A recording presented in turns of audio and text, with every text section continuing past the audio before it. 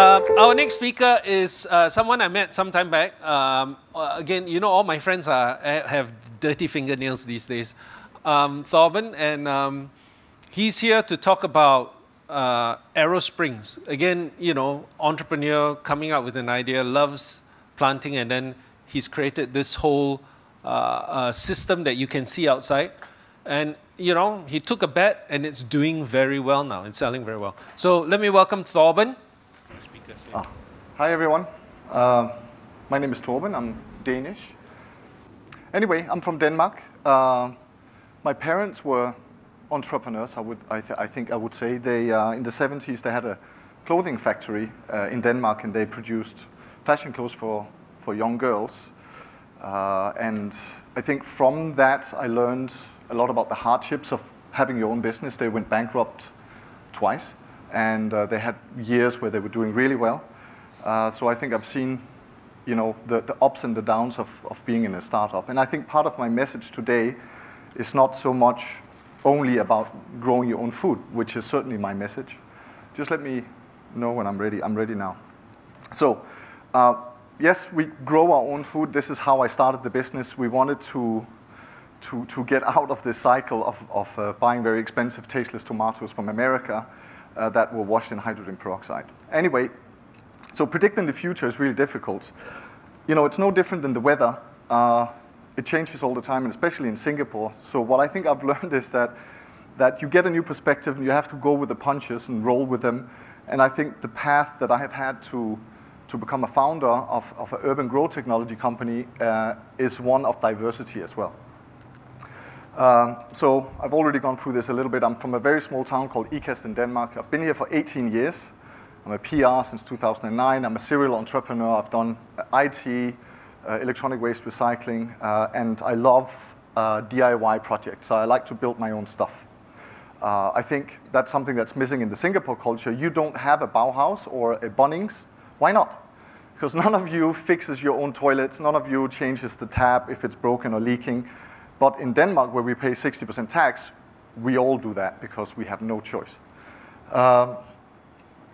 So why did we start growing our own food? It was really because of the quality of the food and the price of the food that we were faced with. Honestly, the tomatoes there was actually like this one moment when we went to the supermarket and we had guests over, and I bought some of these tomatoes, and I got the cheaper ones because they're damn expensive. So we came home and we had the dinner, and I swear to God, if you closed your eyes and ate the tomato, you wouldn't have to hold your nose because there was just no flavor to it. There's no flavor at all. And then we went to got the more expensive tomatoes, and then you're looking at $2 or $3 for a tomato, and it just eventually pissed us off to a degree where we said, okay, let's try and grow our own tomatoes.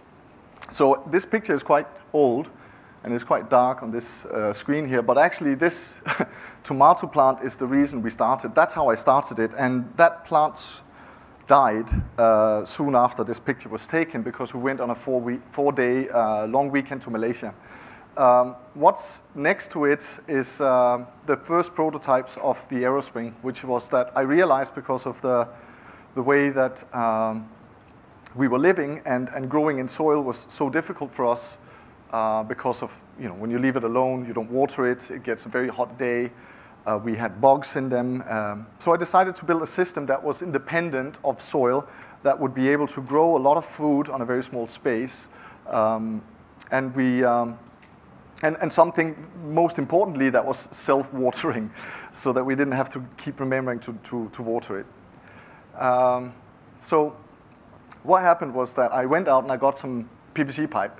These are 6-inch PVC pipes. They're 2 meters long, and they cost about $20 for a pipe. And I saw a video on YouTube, and I decided, okay, let's try to make a vertical garden. So I got a heat gun and a saw, and I actually, these holes are melted by heating up the PVC pipe a couple of minutes, and then putting in a wood template or a wood peg that I had, you know, sanded down.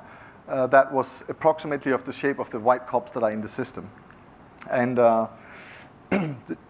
basically, this picture, sorry, let me just go back. This picture here is from Ridgewood, which is not far out in the west a little bit, and it's a friend's place. And we set them up there.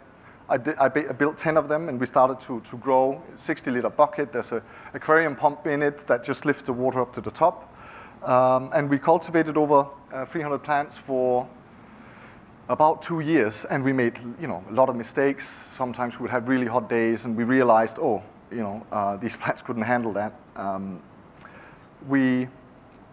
As we started to grow, and you can actually see in the picture one of the poles in the back there, they're a bit droopy. It was a hot day. Later in the year, you'll see this is about 6 months of growth for basil. And what I soon realized was that we started, when we went to dinner parties with friends, normally I'll bring a bottle of wine, but soon we started to bring Ziploc bags full of basil, mint, coriander, whatever herbs and tomatoes that we were able to grow. And actually it started as a hobby, not at all as a business idea, and we were just so thrilled that we were able to grow all of this type of herbs and lettuce. And it actually sort of opened our eyes to the reality that it is not that difficult. If you build a system that's self-sustaining and that waters itself, that you actually can forget about for a while and the plants deal with it themselves, it makes a lot of sense. This is our balcony at Pandan Valley. We had 15 kilos of cucumbers coming off of that. It took probably 4 months to get the plant that big, and then kapoom, we got, 75 cucumbers or more. And we had gin tonic with cucumbers every night. These are our jalapenos. And all types of chilies that I actually didn't even know that was possible to grow in this country. So what happened was that our friends, they kept saying, oh my God, this is amazing. Can you make me one of your poles? And it takes about 6 or 7 hours to make one of these poles, and you chip a lot of nails and you burn your fingers. So I decided at one point, after probably 50 of our friends said, I want to do this too. Can you make me one, or can you show me how to do it? So we decided to set it up, and just as another reason why I jumped into this was that I spent the previous 12 months raising funds for a fuel-saving technology firm that were able to save a lot of fuel in diesel engines. At the time, fuel was hovering, diesel fuel was hovering about $100 a barrel. Now, what is it, $17 or something? Anyway, that whole deal went bust, mainly because of investors and VCs and law firms not keeping their end of the deals. And I think also I got a little bit tired with that and burned out from that because I put a lot of effort into it. And that, I think, even spurred me more into the direction of doing the planting thing, because whenever I came home from the office, I simply went into the garden and I forgot about all this bullshit that was going on in my day life. And I became, an urban gardener, and it really relaxed me, and I felt so happy doing that. And so PVC pipes, we understood when I wanted to do the business, was that I did some research. PVC pipe is being used by a lot of farms to grow in. It's actually not the best plastic. If you leave it out in the sun for a couple of years, it starts to crack. And when it starts to crack, you start having leaching of certain bad chemicals that comes into the water, and God knows what happens. Does it come into our salad? So I understood that I had to build a system that was both durable and able to stay in the sun for many years without degrading. And secondly, a system that could be packed into a box and shipped anywhere in the world. So future-proof is really talking about FutureME, and I think that this business and growing your own food and having an industry or business around it is future-proof.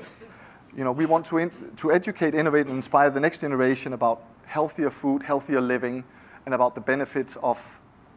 It's not just the fact that you can have a salad that you grew yourself. That's so cool, but it's not only about that. It's also about the fact that the salad that I used to buy at cold storage or fair price comes from the United States of America. I mean, think about that. It's from the other side of the planet, the salad. It's a simple plant, really. And we ship it in, we put it in a plane, we ship it around the world to Singapore and then to cold storage. It probably have 50% waste before it actually gets to the shelf where you can choose it. So by the time that you get it, maybe it's 4 weeks old. It's been washed in hydrogen peroxide. There's no oxygen in the container when you open it, because that would make it rot a lot quicker. So there's no nutrients in that food, none at all.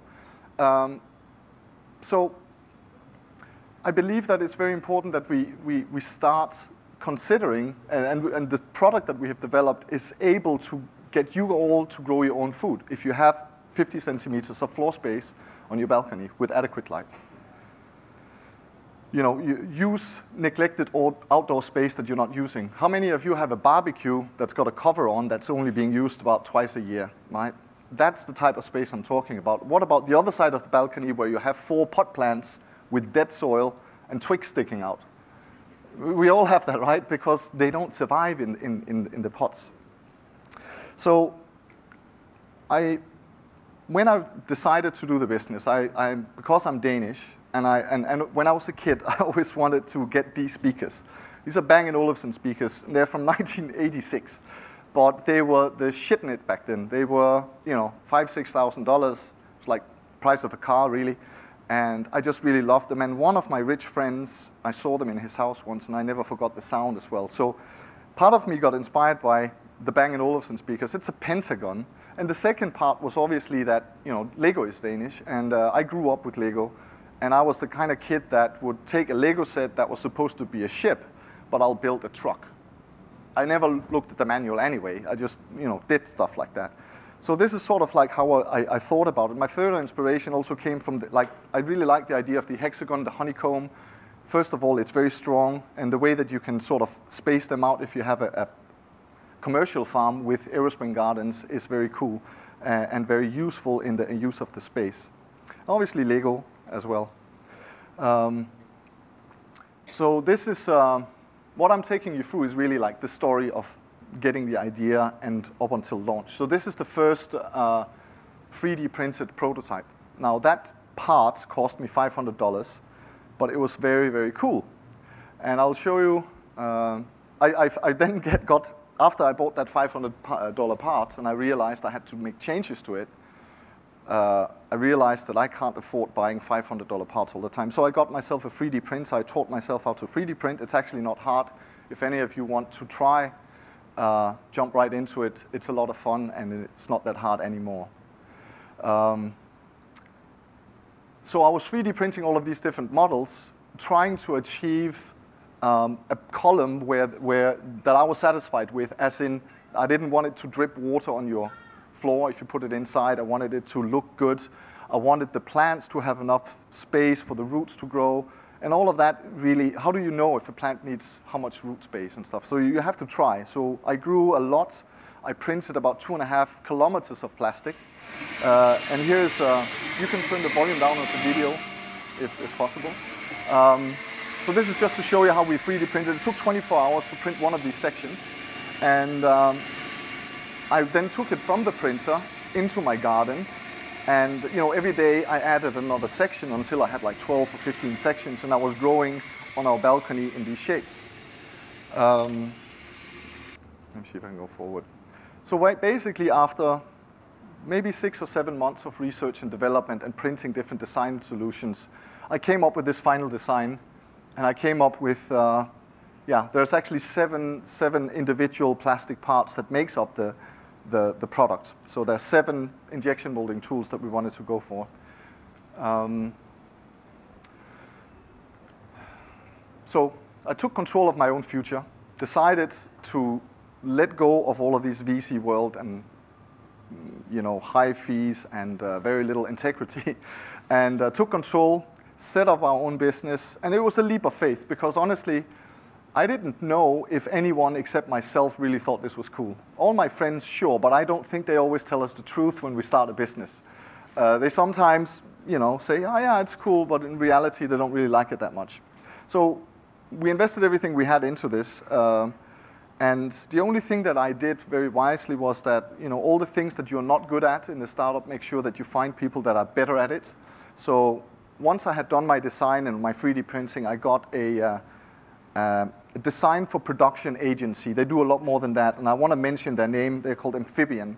They are registered in Singapore, and they have a team of engineers, product designers, mechanical engineers, and sourcing people, manufacturing people all around the world. It's a very small company, but what they were able to do was to basically give me a professional organization of 5 or 6 people that I could use. I pay a monthly fee to use them, and they were then able to take my crazy idea, my design, and make it into a producible mass-producible part, and that's how I was able to get to the tooling, because it becomes quite technical for us normal people to do those things. Here is our home, and this is the prototypes. And that big green in the background is the cucumber plant that I talked to you about before. And as you can see, we have plenty of herbs and vegetables for our own garden. We have mint, chives, thyme, parsleys, chilies, pretty much anything that we wanted to grow, we are able to grow in the system. So it's been a fantastic journey, and I just wanted to show you this because, look, I'm not a gardener. I am not a mechanical engineer. I'm not really anything except for tenacious, maybe. And I just got pissed off with the prices of the tomatoes, and I'm really happy that I got these shitty tomatoes today because I was able to then actually get provoked almost to take action. And this is really, I think, one of the important messages for young entrepreneurs in Singapore is that there's so many naysayers out there, so many people that tells you can't do it, that's too difficult, and you should go and work for a bank, but it's very possible. So this is the second prototype. I went through different iterations of the system. So as you can see on the left side is the very sharp-edged, one of the earlier prototypes, and on the right is actually the later one. And I was actually able to see that the plants were doing better in the later designs, because it has to do with how the roots spread out when they come inside of the interior of the system, how much space they have to grow. And I was actually able to test this with the 3D printer. So I could get an idea on Monday, and on Tuesday I could try it out. That's really incredible. So as you can see, our mints, everything started to grow better and better, and we got better and better at growing. This is us going for a dinner party, basically bringing herbs straight from the garden. I tell you one thing is that all of the herbs and vegetables that you are all eating today, they don't really taste like that. If you grow them yourself, you will realize they have a different flavor. That's almost getting lost. So after all of this mumbo jumbo and trying and trials, it was time to then basically pull the trigger. And in this business, that means making the injection molding tools, and they are huge. They are, you see on the left there, that is the cavity of the bucket. So that piece on the left probably weighs about 2 tons, and the other piece that fits into the top is about 2 tons as well. So we did all of this. Most of the parts are produced in Singapore. The bucket and the bucket lid were made in China. But all of these parts here are produced in Singapore. Fantastic little company called Yinshan Engineering in Toa Payoh North. I do pay a little bit more, to produce it in Singapore, but I'm proud to do that. And also financially and business-wise, I think it makes sense to have your production partner close to you. We have developed a wonderful relationship, and they're giving me payment terms I didn't even ask for today. That would never happen in China. Nobody is going to copy it. Before if I had produced it in China, I'm so worried that my design, which I've patented, both the design and the function of, will be copied even before I get to launch it. I've seen that happen many times. So all of the different parts, you can see the steel molds for that. And this is in Toa Payoh. And this is the wife of the owner out on the production line. The cycle time to make one of the parts is about 60 seconds. So for you, all of you who don't know anything about injection molding, you have a steel mold that comes together. And after 60 seconds, you inject the hot plastic, molten plastic, and then after about 60 seconds, out comes a fully completed part that used to take me about 26 hours to print. So can make them very quickly. So we launched in February 2016. We had a lot of pre-orders, maybe 80 pre-orders. And we decided that the way to deliver this product to the people is not to give them a box and send them on their way. It would be to go to their house, figure out where to install it, talk to the owners of the garden, and give them the plants already growing.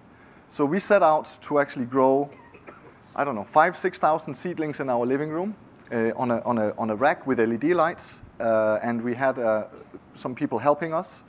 And I went out and I have installed maybe 90 systems myself. I drove in February about 2,600 kilometers in a van and did all these installations. So these are pictures I have taken, and we are starting to, from Nassim Road, Sunset Way. I mean, we have been at HDB flats with no balconies, and I have been at very, very expensive places too.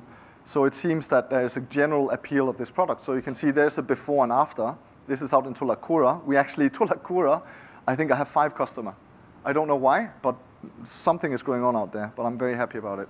This is another one. This is at the Cube, I think, on Thompson Road. This is a 6-week. We just got that picture in, I think, 2 days ago. So that really warms my heart to see that with doing nothing, except after I installed it, just leaving it alone, they start having that much success with it. So I have many of these examples. Kids love it.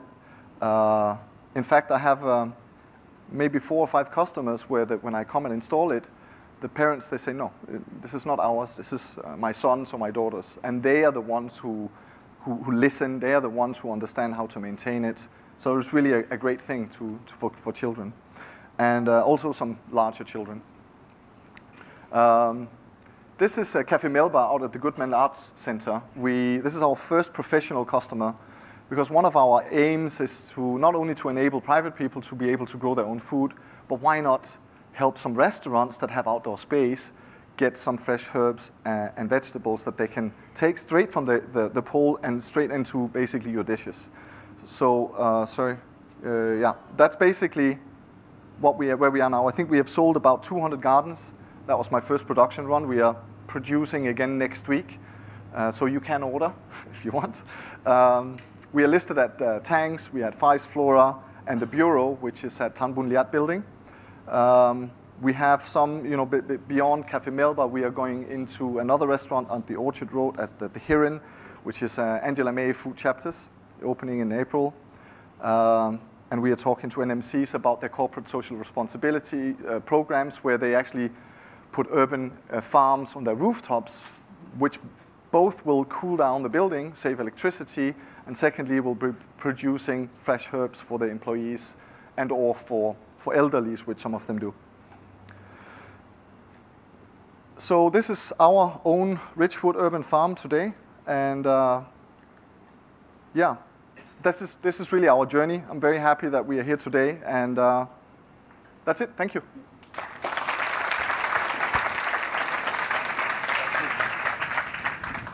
Thank you very much, Thorben. Just a question. Do you think, when you embarked on this, did you feel that there was a market for this product?